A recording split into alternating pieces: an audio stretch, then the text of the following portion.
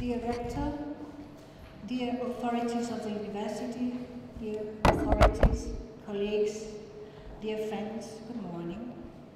It is my pleasure to be here today, and I would like to express my sincere thanks to the Institute for Cultural Diplomacy for organizing this symposium on peace building and conflict resolution and for inviting me as a speaker. Besides, I would like to thank the University for supporting the proposal of hosting this important symposium. My lecture is entitled, as Mark said, The Role of Higher Education in Interfaith Dialogue and Peace Building. So I will be talking about higher education, that is my field. We will see what intercultural competencies, what intercultural models there are, focusing on 3 of them. And after, we will talk a bit about interfaith dialogue and how Nebrija deals with this issue. We live in a very plural world.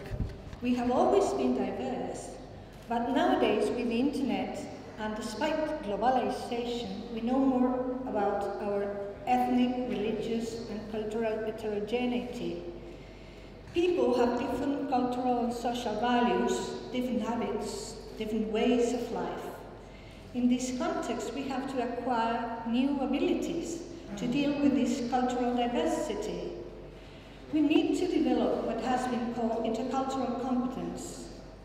Deford in 2004 defined this term as the ability to interact effectively and appropriately in intercultural situations based on specific attitudes, intercultural knowledge, skills, and reflection. The starting point for intercultural competence is a positive attitude towards situations involving people from different cultures, for which an open mind for diversity is essential. Intercultural competence also requires flexibility to adapt to new situations, new communicative style, new ways of behavior, and new norms and values. This presupposes that one has to consider that one's own culture worldview is not the unique worldview possible. This consideration can lead to a new estimation of foreign uses, norms, and value sets that can then be accepted. Intercultural competence thus implies being able to change one's own frame of reference, adding a new set of principles to one's own. Marcelo Zago, Secretary of the Congregation for the Evangelization of People, says that interreligious dialogue is simultaneously an intercultural dialogue. When talking about intercultural competence, we can find different models that have tried to establish the characteristics of the concept. Rubin's behavioral model in 1976 identified 7 dimensions of intercultural competence. The first one is display of respect, or the ability to respect and think positively of others. The second, interaction posture, refers to the ability to react to other opinions in a non-disapproving way. The third is orientation to knowledge. That refers to the ability to accept that people explain the world around them in different ways. The fourth, empathy, is the ability to put oneself in the place of others. Self-oriented role behavior, the fifth, refers to the ability to be flexible in order to negotiate meanings and behaviors. The sixth is interaction management, or the ability to initiate and finish interaction, taking into account the needs and desires of others. And the seventh, tolerance for ambiguity, means the ability to react to ambiguous situations without uneasiness. Viren proposed a 5-factor model of intercultural competence with attitude, knowledge, skills of interpreting and relating, skills of discovery and interaction, and critical cultural awareness. Attitude refers to the ability to value others.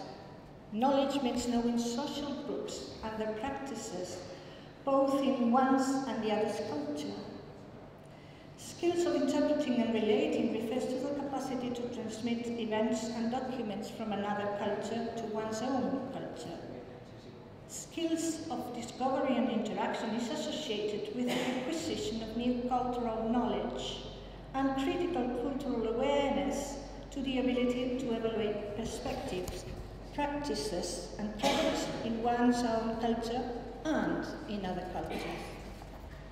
In North America, Bennett created a dynamic model called Developmental Model of Intercultural Sensitivity. It was aimed to explain how people respond to cultural differences and how their reactions change over time. The model considered 6 stages set in 2 groups, an ethnocentric group with 3 stages and an ethno-relative group with other 3. The ethnocentric stages are denial, defense, and minimization.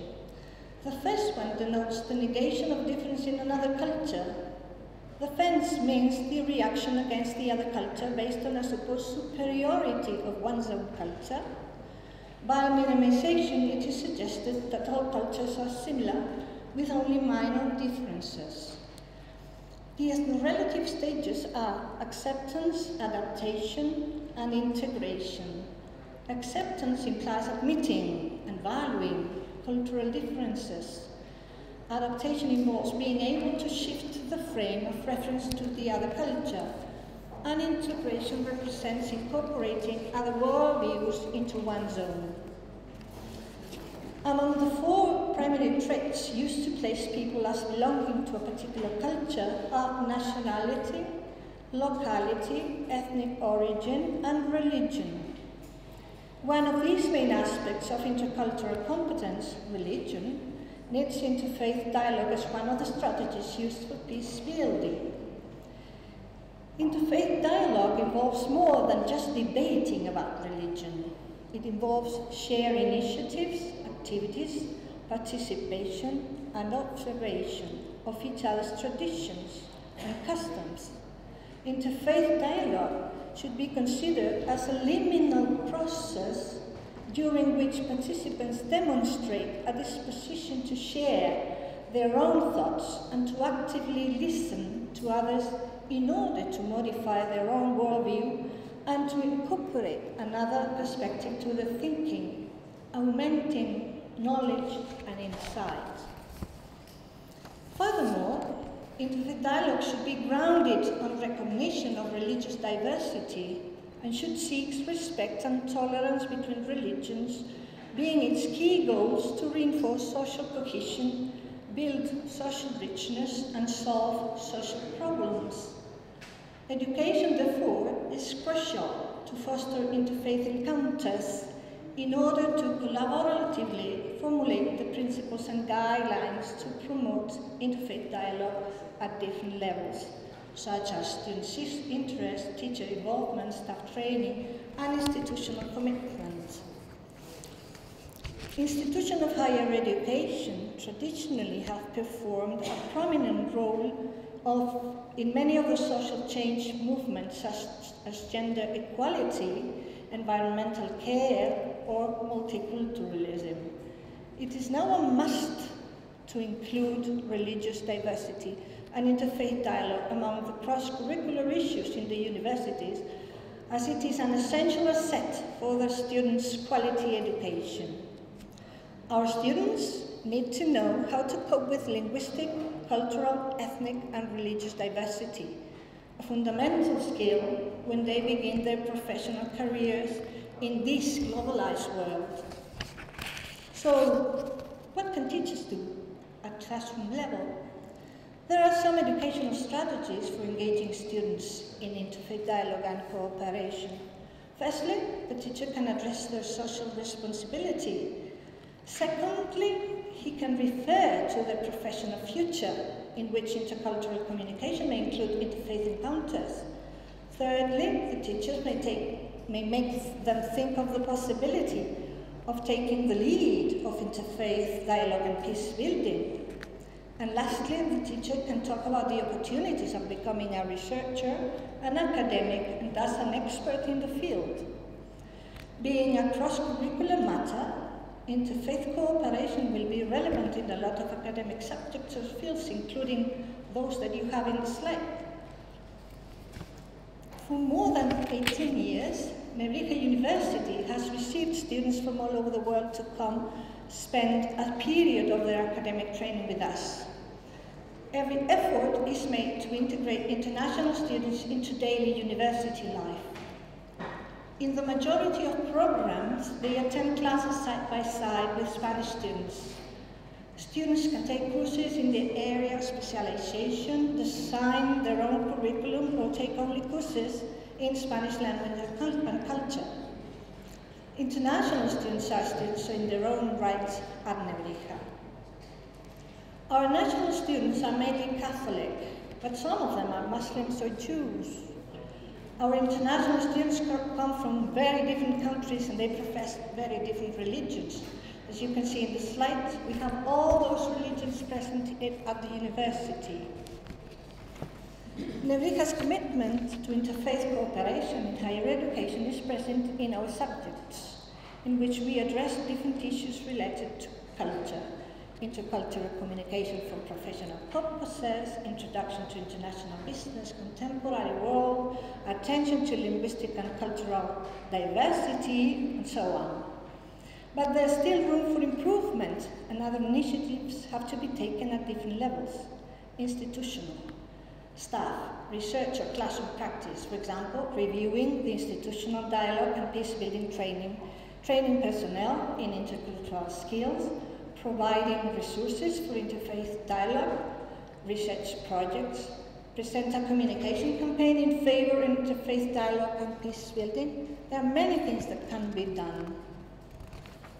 In conclusion, I would like to underline the fact that we must build on our recent achievements to make progress in such an important issue as interfaith dialogue, because, as Akbar Ahmed pointed out, in our globalized, blended world, where different religions and cultures encounter each other daily, you will have nothing but turmoil and violence unless you actively promote interreligious and intercultural dialogue to achieve harmony and understanding. And, quoting Nelson Mandela, I am convinced that the best weapon is to sit down and talk. Thank you very much. Yeah, I agree with you. Social media is extremely important to create opinion. Actually, Spain is also a multicultural country. We have 4 languages, 4 official languages, and we have different kind of religions, and they are all official. Okay, so yeah, I agree with you that media are extremely important. Thank you very much for your talk. I'd like to ask you. Introduce yourself too, please. Sorry, I'm Carmen Fernandez. I'm a researcher at Rey Juan Carlos University and a student. And I'd like to ask you if you think that there is a real need for intercultural competence or education or intercultural dialogue.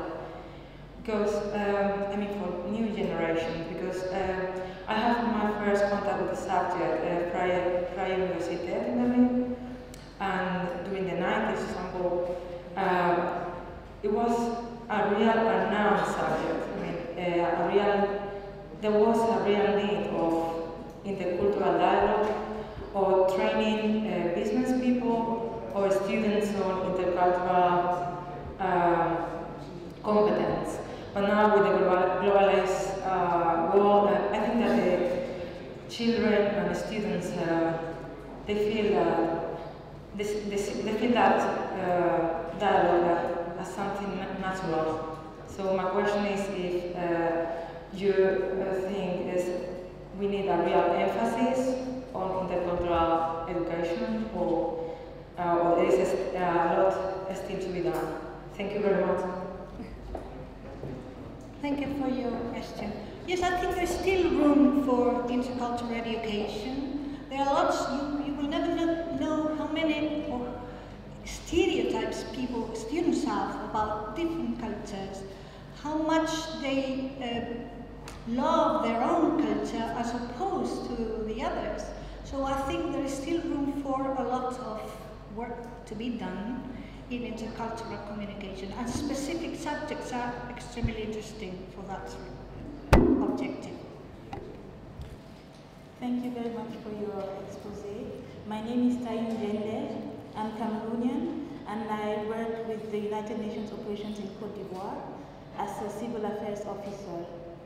I have two questions to ask.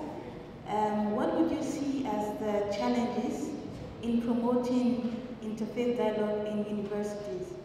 I'd like you to build a bit on some of the initiatives you spoke about. What are the kind of challenges you face in those initiatives? The second question is just a question of curiosity. There are some universities which are like Catholic universities and other universities which are secular universities.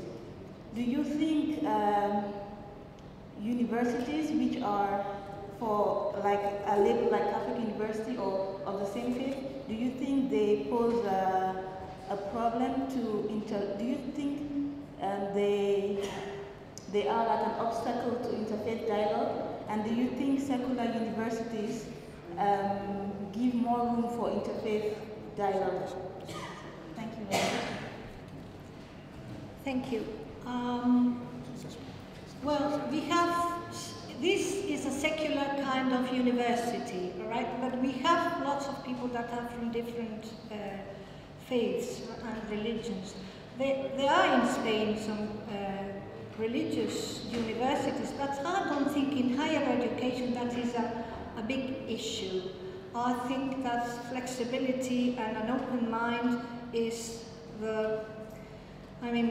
everybody understands that all the people have different cultures, different religions, and it is not a problem normally.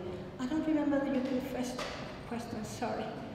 It was challenges in promoting interfaith dialogue in the activities. Oh, right, okay, yes. We have all these subjects that we mentioned that were in the slides are intercultural communication in some way. And then we talk about many things, even taboos, and of course also about religion. And I think it is good to have these interfaith dialogues within the classroom. And I think the challenges we face are that many students are agnostic, so they are not interested in that. But some others are interested. And at last, those agnostic people become interested in all these faith things, even if they don't believe. Okay? Thank you. Okay, one more question. Can you please go, please? Hi, my name is Ali. I am one example right to look at. I am family member of Spain and Dominican Republic. But in the same time, I organize and prepare project to Erasmus. But I have a question. After I think she talking about social media and different opinion about religions. I think I know one situation about Turkey. In Turkey, maybe we know about social media is banned from the government. I think the young people we are different in this. I think in this generation we have to change a lot of things because we know what example we know one people from Ukraine. She are 20 years. I talking about situation Ukraine. She tell me I don't know why my father thinking this way, but why you think the young people try to say something in social media, but a lot of time we get no good answer maybe. Yes, sometimes there is no room in social media for some messages that are banned because those social media would not cope with those religious creed or whatever. But this happens in all the world, so it's not only. Oh, of course, I understand that in some countries it is more dangerous or it is more difficult to express yourself, but life is so hard in many places, so we have to go on fighting against these, right? Exclusion. Thank you for the opportunity for me to ask one question. My question is about the position of university. Is it neutrality is an issue for you as part of the university? Because sometimes to build interfaith dialogue among the stakeholders is quite hard, especially in the divided society or in conflict situations. And if it is an issue, so how to build neutrality in the university in order to strengthen interfaith dialogues in the society? Thank you. As I said in my speech, I think education, and especially higher education, plays a main role in this interfaith dialogue. And I think it has to be worked out. I mean, people have to know that we are working on those issues, because it is extremely important, not only for interfaith dialogue of itself, but for peace throughout the world. So we need to know each other. We need to know the other culture, the other values, the others. I mean, we need to talk. Talking. They say that talking is understanding, and I agree with that. Thank you. Let me pose one question as well. I'm curious, because for us at the Institute, the issue of education, as I was saying, is really priority one. What I love about the example of education as a vehicle of cultural diplomacy is that it actually is an ideal way, I think, to facilitate a dialogue without controlling the dialogue. If you think of a typical academic exchange, for example, usually like Erasmus, for example, Erasmus will help you to get to the university in terms of travel costs. They'll give you a stipend to support you while you're there, and that's it.